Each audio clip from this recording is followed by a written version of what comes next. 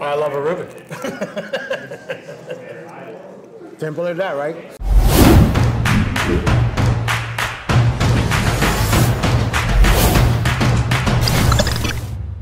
What's up, it's Luis from America's Best Restaurants, and we travel the country coast to coast to find the places where you need to eat at on a weekly basis. And today we are in Chattanooga, Tennessee at a restaurant called Stevarinos. It's kind of like an Italian and Irish mix. We're gonna get to talk to Steve, who's the namesake. We're gonna see some of their amazing items like their pizza, a few other things, and the inside is absolutely beautiful. Look, I know you're hungry because you're watching this, so are you ready? Let's do it.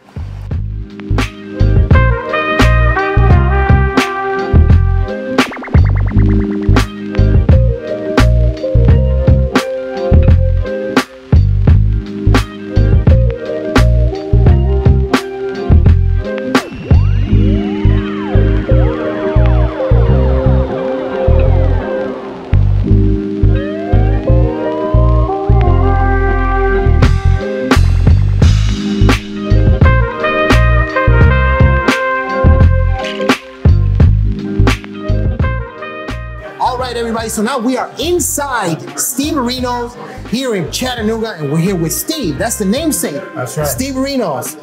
So right out of the gate, Steve, before we get into the story, I gotta ask you a question. Okay. I have an item right here that's kind of an anomaly, right? Because this is essentially Italian with an Irish flair, right? Right. Talk to me about this. Okay, so I asked you in the kitchen, I'm like, what gives, man? So tell me, what's this? So going back in history with the concept, okay. We started out in a small town, the first restaurant. Okay. This being the third. And it being a small community, we had a lot of repeat business. Mm-hmm. So we had to bring things out to the people that they would enjoy and okay. eat. So, because, we didn't want to have them to come in every day to eat lasagna or whatever. Right. So we started putting together these nice salads and stuff from our backgrounds. Okay. And this was one of the salads that just went over phenomenal. Okay. And it's a huge seller. So this is, what kind of salad is it? It's an Ahi Tuna Salad with the ginger dressing. Oh, man. It's got mandarin oranges, craisins, tomatoes, feta cheese, got the wasabi and ginger on the side. A little soy if you like it. So good. It's good. But like I said, it wasn't an when you say, oh, we're gonna make an Ahi Tuna Salad for these guys, I'm like, whoa, hold on, rewind. We're in the kitchen, I'm like, did you just say Ahi Tuna Salad? He's like, yeah. I mean, it's an odd thing to have in a menu that's like a Italian-ish, but it's amazing. It's good, isn't it? It's so good. Yeah, so good. And you'll find that a lot in my menu as you go through it more. I mean, there's a lot of things that I just like to be different. I want to be that place you go to, hey, there's something for everybody on my menu. I love that. I absolutely love that. Now, I know when we were talking off camera, you were telling me you essentially come from corporate, right? Mm-hmm. Where were you working at corporate originally? I started out with my very first job. Well, my very first job of all things, I was 15 years old washing dishes in an Italian restaurant. Okay. But as I got older and got through school, I went into the pioneer days of Applebee's. Okay. And then went on the road with them. Some opened some restaurants in different parts of the country, and got into the higher management. And then I did another concept, a Mexican restaurant, which was real big out of California. Yeah. And then after that, when I got out of that, I went into the sales end of it. Which I say on the other side of the fence, I work for a food distributor. Okay. Which was great because it got me in the back door of a lot of restaurants. Gotcha. A lot of independent guys, that were on their own, and it taught me a lot about brands. Okay.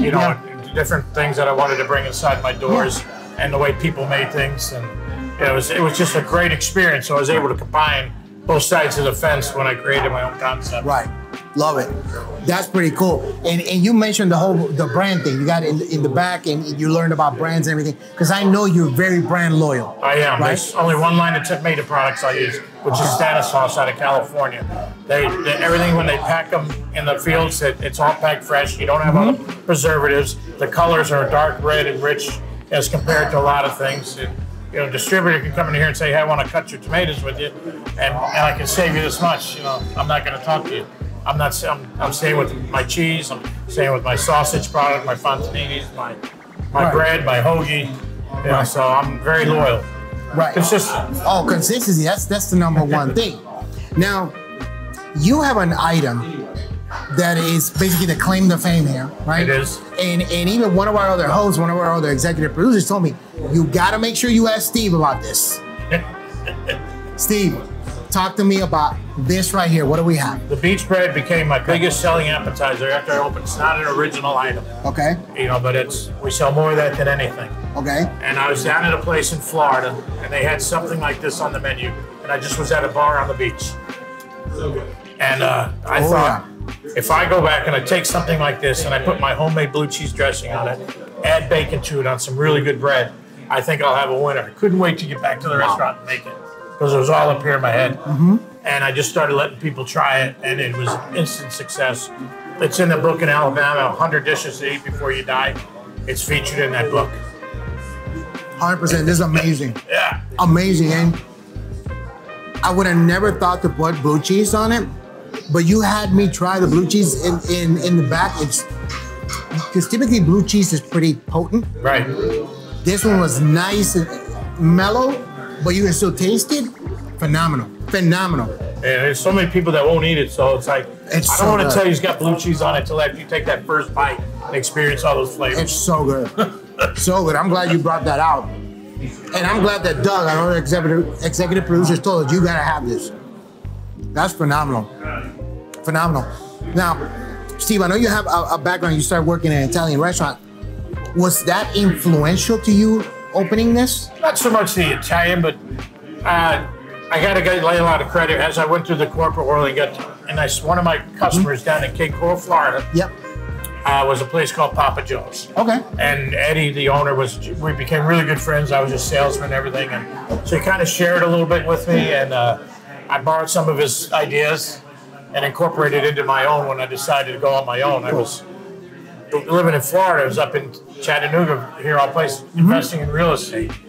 And I just stumbled across an old building. I said, you know, if I could do this, let's give it a shot. I wasn't scared. It'd be a new opportunity, and if it didn't work, you know, I could still, you know, survive. And wow, we're just, you know, here I am 15 years later. Wow. Well, congratulations. That's absolutely amazing. Amazing. Now, let me ask you this. What made you decide to say, you know what, I want to break out and go out on my own?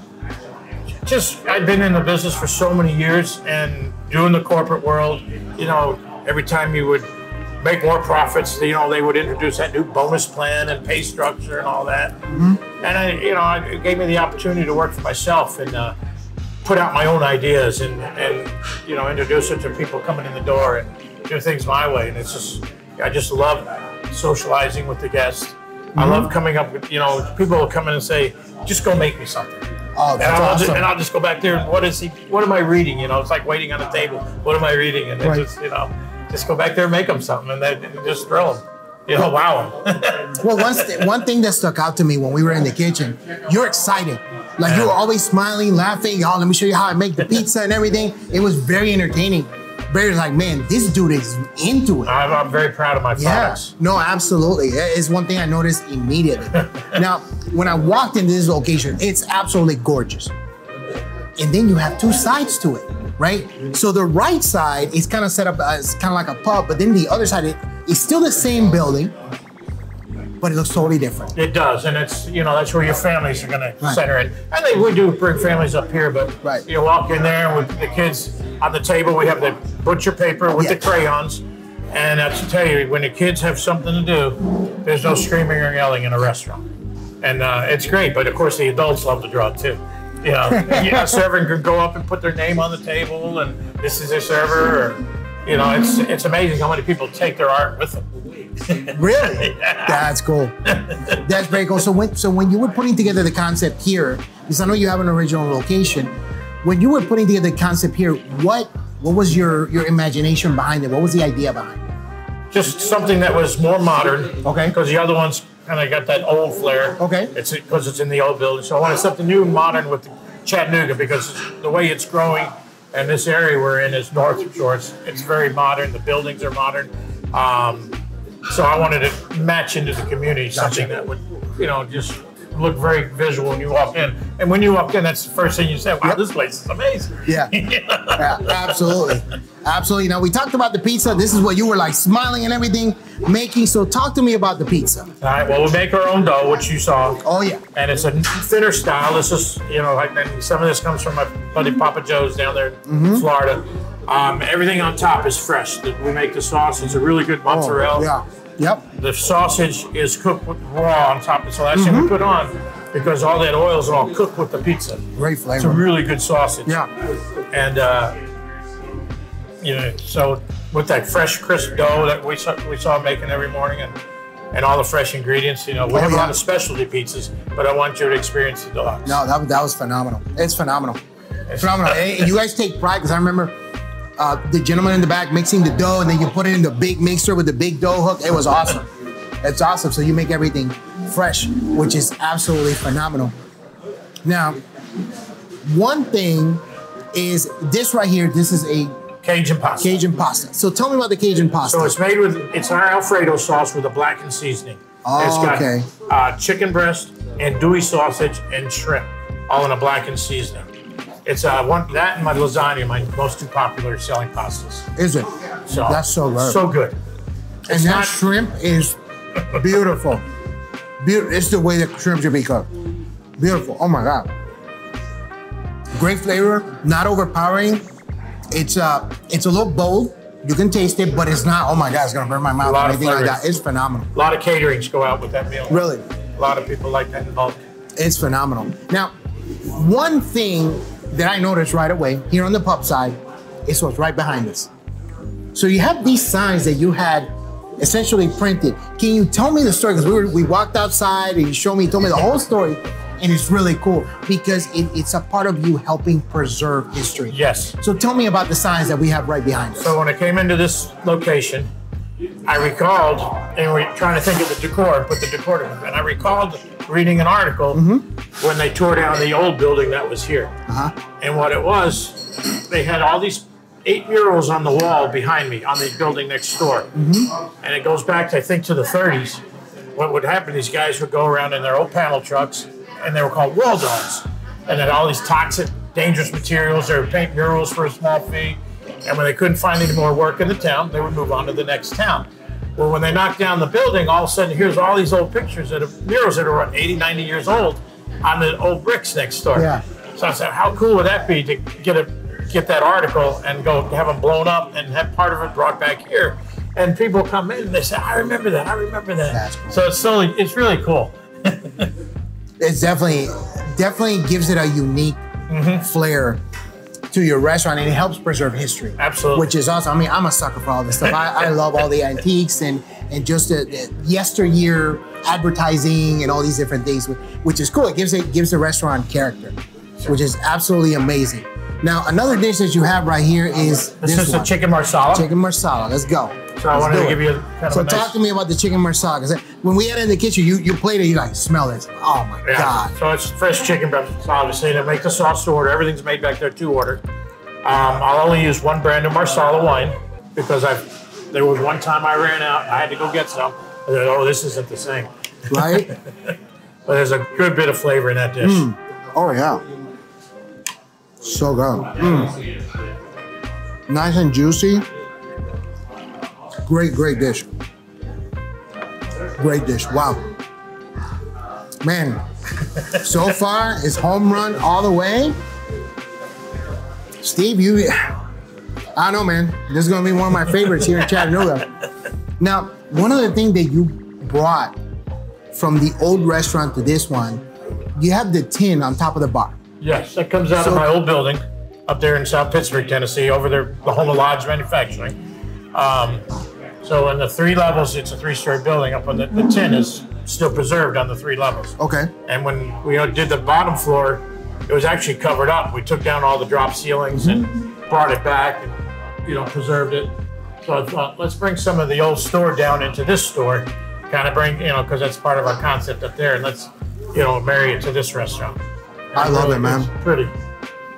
So. It is cool because you don't see that anymore. No. You really don't.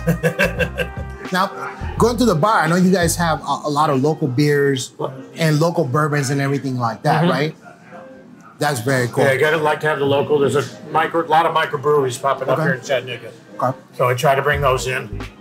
Yeah, and I did see a lot of people that will sit at the bar, have lunch, have a little cocktail, boom, and they'll be on their way. So it's a really cool setup. And I love the way that you set it up because there's two separate sections of the restaurant, but they're still together. Yes. So it's like when you walk into there, choose to either go left or you go right. Left if you want to go with the families and the whole thing, and right, you can still do family, but it's more of the pub-ish kind of vibe, but it's still all cohesive, which I really like. We got the TVs up here. Don't have TVs in the back. So. Yeah, it's a completely different vibe, but it works. It works. Now, one other thing is an Irish thing, right? Because I'm an Irishman. Because you're an Irishman. There we go. So tell me about this. This is my Rueben Panini, and we do bake the corned beef in house.